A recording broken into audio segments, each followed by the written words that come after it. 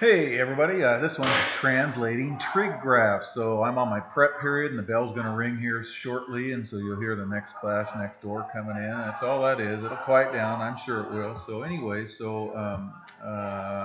how do the constants h and k in the functions f of x equals a cosine of b times x minus h plus k, and then here's x minus h plus k, and x minus h plus k affect their graphs. Okay, now in the last lesson, or maybe 2 lessons ago, this was our k. I'm going to change it to b, and I did change it to b, so I'm teaching it with b, but the video I put on, I said this was k, but we'll talk about that as soon as we get to it, okay? All right, so translating. Recall the characteristics of the sine graphs, you guys. So one period is in 2 pi. And so from a length of 0 to 2 pi, we start it and end it at 0. Halfway, which is at pi, at 0. Halfway between that, it goes plus 1. So this is pi over 2, and this is 3 pi over 2 at negative 1. So starts and ends at 0, half at 0, half at plus 1, half at minus 1. Okay? All right, cosine characteristics. So that one period is in 2 pi, and this one starts and ends at 1, positive 1. Halfway, which is at pi, at negative 1, and then halfway at the pi over 2 and 3 pi over 2 at 0. Okay, and then the characteristics of the tangent graph. One period is only in pi. Okay, so I don't know a better gimmick, so I use a gimmick on 2 pi, you guys. So it starts and ends at 0. So it starts at pi, or starts at 0 and ends at 2 pi at 0. Halfway at pi at 0. And then halfway between that, which is pi over 2 and 3 pi over 2, are asymptotes. And then halfway between those, which are pi over 4s, are plus 1, minus 1, plus 1, minus 1. Okay, so when graphing the a sine b of x minus h plus k, or cosine, I can insert cosine there, or tangent right there. A is still the amplitude, how high it goes up and goes down, and then the length of the period is 2 pi divided by this number right here for sine and cosine, because sine and cosine, that one period is in 2 pi. So if there's a number in front of that, then we do 2 pi divided by that number. And tangent, there's one period in pi, so that's why this is just pi over that number in front right there, okay? So you're going to hear one more of those bells here shortly. So the graph gets translated by HK, think opposite, same, okay? And then there's this new thing called the midline. So this book wants us to talk about the midline. It's just y equals k right there. It's the, I guess, the middle of the graph. Okay, so we're going to graph each function. Now your textbook says identify the period. Well, we can do that, and the midline of the graph, and where the graph crosses the midline, and for sine and cosine functions, identify the amplitude and the max and the min. So I'm just going to identify the max and mins and the midlines, you guys. And for tangents, tangents don't have a max because they go up forever and they go down forever, so they don't have mins either. But identify the asymptotes and the values of the halfway points, okay, and then graph one cycle. Okay, so here we go. All right, so this is a sine wave, okay? So on the sine waves, you guys, let's first move the origin HK. So think opposite, same. Sorry. Sorry about that, you guys. So I'm going to go to the right, pi over 3, and down 1.5, okay? So shift the origin. It's not the origin, but we'll pretend like it's the origin. And if we do that, then all we got to do is deal with this part of the equation right there. And then it's like the lesson we did before. Okay, so now graph that. Okay, so now this 3 says that there's 3 periods in 2 pi. Okay, so that means there's one period in 2 pi over 3. Okay, so 2 pi over 3 is right to there. Okay, so notice this goes by, this is pi over 6, this is 2 pi over 6, which is pi over 3. 3 pi over 6 is pi over 2. Here's 4 pi over 6, 5 pi over 6. Look, 6 pi over 6 is pi. 7 pi over 6. Okay, so 2 pi over 3 is 1, 2, 3, 4 tick marks. So we're going to start it right here and go 4 tick marks, okay?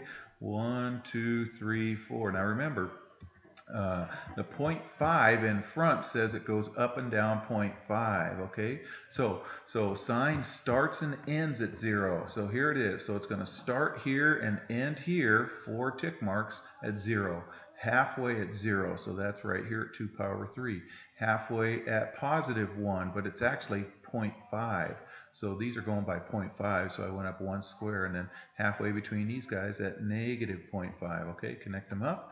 Okay, and then state the maxes and the mins. So the max is at here at pi over 2 and negative 1. Can you see we're over here at pi over 2, negative 1. And then this one is at 5 pi over 6, and it's down there at negative 2 right there. And the midline is y equals this number right here, y equals negative 1.5. All right, let's do this tangent graph, okay? All right, let's first shift the, okay, let's write, okay, on tangents, you guys, there's one period in pi, there's one period in pi, there's one period over here in pi. We're going to focus on this area right here all the time, okay? So this length is pi. Can you see if we go pi over 2 to the left and pi over 2 to the right, the whole length is 1 pi. So we'll use this area as our period right here, okay? So let's go ahead and shift the origin. So to the left pi up 3, okay? So I went to the left pi up 3. Now look at these. These are going by pi over 4s. Here's, let's go this way. Pi over 4. Here's 2 pi over 4, which is pi over 2. Here's 3 pi over 4. Here's 4 pi over 4, which is pi. 5 pi over 4. Here's 6 pi over 4, and we can go negative that way. So we're going to go to the left pi up 3, okay? Now notice to get to this asymptote, there's 1, 2, 3, 4 spaces. Okay, now we don't need to worry about this pi and this plus 3 anymore. We now can just graph this y equals, just take out the pi and the plus 3 in there, okay? All right, so this says there's 1/2 in pi, 1/2 of a period in pi, okay? So remember, here's 1 pi for the regular tangent of x, okay? We go to the left pi over 2 and to the right pi over 2, so here's pi over 2, here's pi over 2, which is, that's a length of 2 pi over 2, which is pi. There's my period right there. All right.